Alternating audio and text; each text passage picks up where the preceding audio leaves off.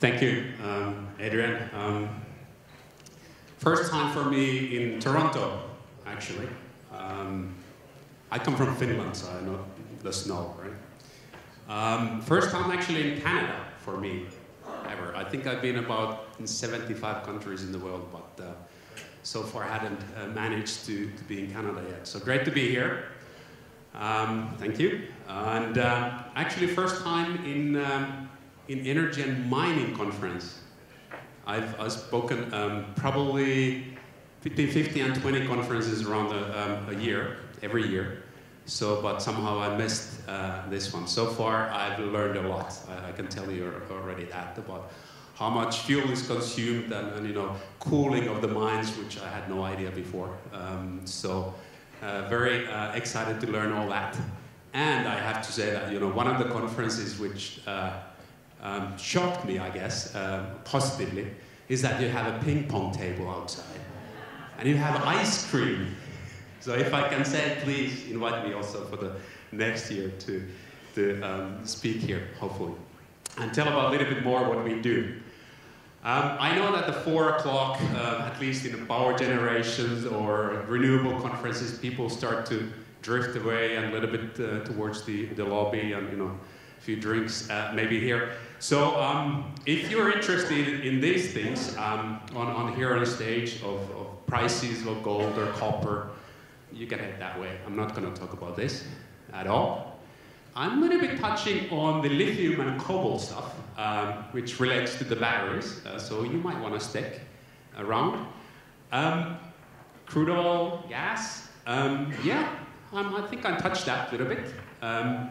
And how I'm going to do it, I'm going to actually talk about efficiency, how you can actually improve the efficiency of your existing or new generations. I'm assuming a lot of times that engines, reciprocating engines, it might be turbines also. So I'll touch that. A big topic, of course, here has been the CO2 emissions. Here's a chart, which I pulled out from Bloomberg. It says scientific-based targets, SBT. That's a good thing because south from here there's another types of truths also in the market, but this aims into how do you reduce the global warming by 2% by 2050. So I'll touch about the emissions also here. And lastly, I'm going to touch also the grid stability, resiliency. How do you actually do that with the modern technologies? And I'm actually going to touch about this too, which is hopefully preventing the blackouts that you might end up with if you don't manage your energy systems correctly. So the question is, okay, what I'm promising quite a bit here. So what is it that I'm proposing? I think you all seen this graph. Where is the solar, or actually it applies also the wind? What is the levelized cost of electricity prices? If I gone further down in history, you could have seen even more dramatic drop. But today, the solar prices, I think, are pretty much matching already the levelized cost of electricity by any generation. So it's cheaper to build solar or wind than any other type of generation. Typically, they're of course consuming fuel, which adds a lot to the cost. So what about I think we heard this, so what about if you combine here either the brand new Wärtsilä modular block engine power plant, or maybe existing power plant with the solar power. So what are the benefits? I think we heard that a few times already. The levelized cost of electricity, you'll probably reach lower levels there. And obviously you will also improve the emissions or reduce the emissions of that generation. I think there's also buts here. What happens when you combine these two? If you combine engines and wind, probably you're going to increase the spinning reserve requirements of that engine power plant. And you might actually, because of the volatility of the solar output, depending of course where you are, you're probably going to also decrease the system stability. If you look at the existing generation then, obvious one is, okay, I'm going to run less engines. But depending on what kind of solar profile you actually have. If you have a lot of cloud events, maybe you're actually running more engines because you need to have more spinning reserve. I think the typical measurement, or how do you size it, that you could lose 80% of that energy production from solar plant in 1 minute. So you would need to prepare for that drop in solar electricity. Then, of course, the maintenance. Are you getting the maintenance costs down because you would run less engines? What about load capabilities of those gensets, or then the minimum load requirements, which somebody mentioned already today? So, could the end result be here that actually you start to curtail that free solar energy? What's the other option, maybe? Energy storage. Here's a Bloomberg data, I think they published about a month ago or two, for 20 megawatts, 20 megawatt hour battery system, full EPC price. Energy storage is a little bit complex. You have megawatts and then you have megawatt hours. I'm sure you're a lot of aware of that, but this is dollars per kilowatt hours prices. And the next year, the Bloomberg data is saying that maybe we'll reach as all-in cost $434 per kilowatt hour for full 1 hour energy storage system. As you can see below, batteries are roughly the half, and then you have inverters, other EPC costs, and also maybe a small margin for system integrator, as we hope to call ourselves. So this is obvious too, right?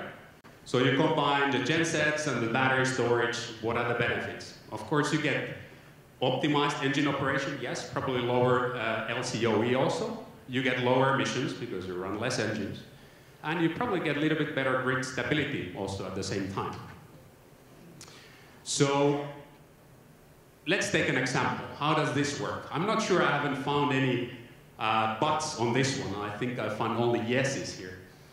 If you have an existing power plant which has 6 engines, N+1, so you're actually operating them in this, this is calculated yearly averages, but the load point would be 62%. Average efficiency of that plant, these engines, would be 41.7. They would run not almost a whole year round, but 7,300 hours, depending on the load profile. Transient load capacity, G2. I'm a mechanical engineer, don't ask me what that means, but I hear it's decent. But what happens if you add energy storage to this existing capacity? So you would have this setup. So you have 6 engines, actually increase the load point, average load to 78%. Average annual efficiency would actually increase 1 percentage point. Obviously, savings through the fuel, because you're running on higher efficiency. Engine running hours, you run less engines but on higher load. The overall running hours are 5,840 hours. G3, that's the better thing. And obviously, the better emissions. Less emissions, you run less engines, right? We have done quite a few calculations. So this all depends where you put what is the fuel price, what is the variable operational maintenance cost. Yeah, you can get down to the 2 and 3 years. So I'm a little bit puzzled why the market hasn't picked up yet. Maybe it's around the corner next year on this one. And I know I'm going to a little bit shoot myself in the foot with this next one, because actually if you're investing in a new power plant, what if you don't install that one extra engine and actually save that for the storage? And through that, I'm sure that a few years starts to sound pretty reasonable for a simple payback time. I know we produce the engines and want to say the engines too, but I think you figure this one out pretty soon yourself, if not already. What's the third obvious one, right? The triple hybrid. So the combination of the engines or turbines, existing or new, solar and storage. I walk you through this as a little bit of actual business case on islanded grid. And what do we have here on this example? They have 14 megawatts of engines. They have renewables. In this case, it's 12 megawatts of wind. And they have decided to invest energy storage, 6 megawatts, 6 megawatt hours, and balance of plant equipment on that. And here comes the beef of the whole thing. So you need to have some sort of energy management system that is actually able to optimize all these different assets that you have and produce, maybe even have some external data coming in through the weather forecasting. In this case, they are using wind forecasting. One is from the forecast, and then is actually measurement on the turbines. So how much you're going to get production from those wind turbines. So what do you get out of this? If you play the whole thing, you orchestrate the whole thing smartly, you're probably going to maximize the renewable integration, maximize that free energy, if you wish. Hybridization, optimization of any assets, including the gensets and the energy storage. You're going to optimize the spinning reserve and have the power quality and grid forming capability also, meaning the black start capability, if you do this smartly. So what do we have? Wärtsilä acquired a company called Greensmith about 2.5 years ago, and this is why we acquired the company, because of the capabilities and in-house energy management system, which it's a bit of a funny joke, but it gems as one of the pressures. So what's in that orange box, which is the beef? So let me try to little bit. I asked our software guys, what's in here? And I thought it's going to be super mystical and something that, I don't understand it at all. It was partly that. But I think it boiled down to 3 things. One is the forecasting, which is super important. Yeah, okay, obvious. You will forecast the wind, you forecast the solar, how much you're going to get. We heard already a few examples here how they forecast the solar part. However, you also forecast the load. Yeah, it might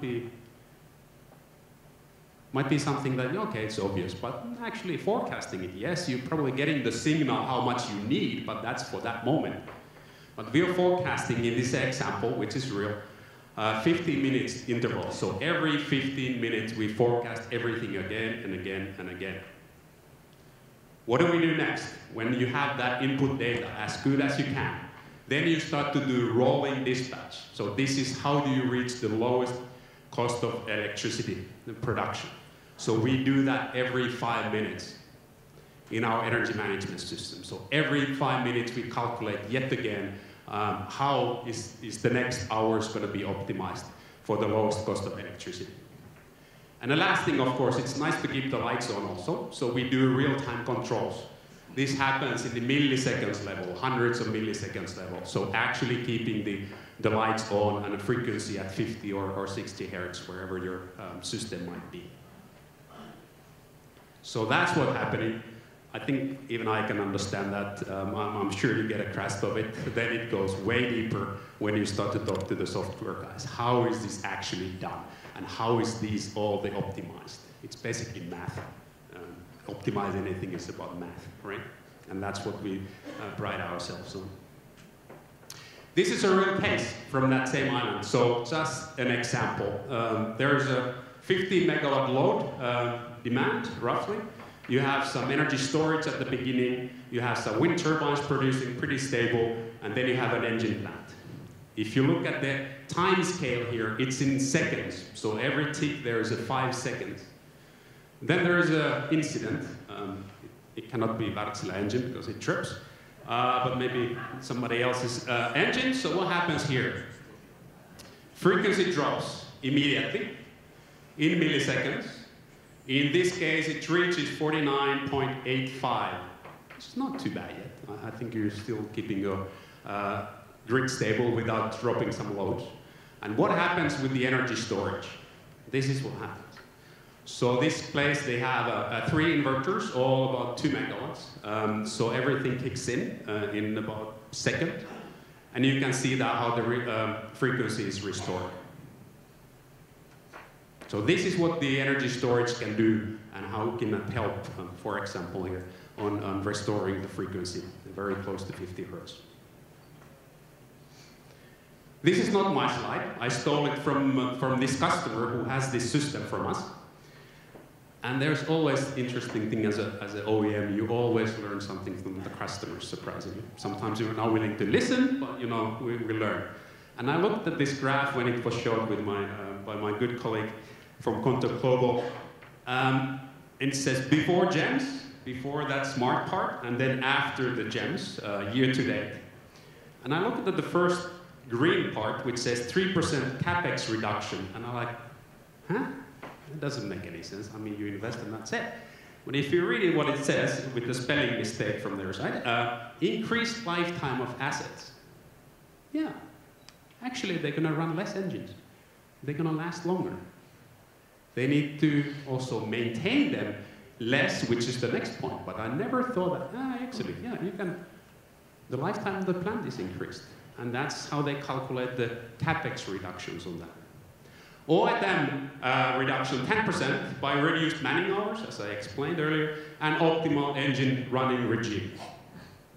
Fuel reduction by 10%, two parts of that. 6% increased renewables through the wind, higher wind penetration, which they earlier needed to spill.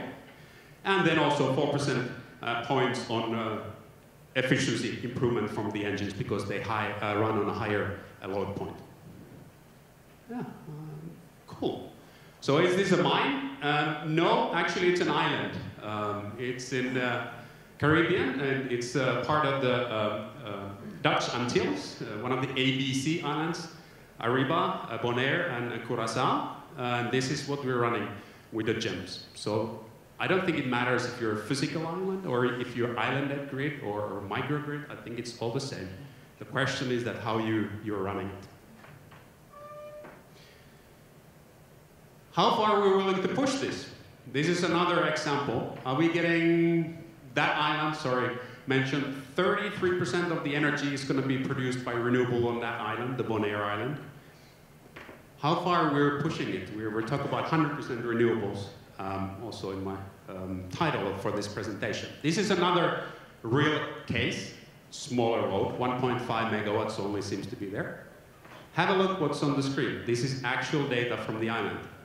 You have solar, which is in the morning trying to pick up. Something happens, probably clouds. It doesn't pick up. 7 goes actually down at 7. You have wind, and the green is batteries. This is actual data, and this is actually 100% renewables on that island. I just spoke with the CEO of this developer, and they said that they have reached 3 days without any generation from their engine power plant. 3 continuous days on 100% renewables. I think that's pretty remarkable, and I think that's where we're heading with renewables, storage, and yes, probably with some thermal, call them backup generation. You heard already from Dennis this morning. We are very proud to be part of the B2Goals project in Fekula mine, adding in solar into the plant, but also now we're adding batteries. 70 megawatts, 15 megawatt hour battery storage with the GEMS, and also forecasting for the solar plant. So very proud of being part of that project and actually capturing a lot of the value proposition I went through in this presentation. So with that ends my presentation. I haven't touched too much on the Wärtsilä modular board. We have wonderful guys here at our booth. They will be delighted to tell you all about our solution on that. I'm happy to take any questions on energy storage and particularly the energy management system. Thank you.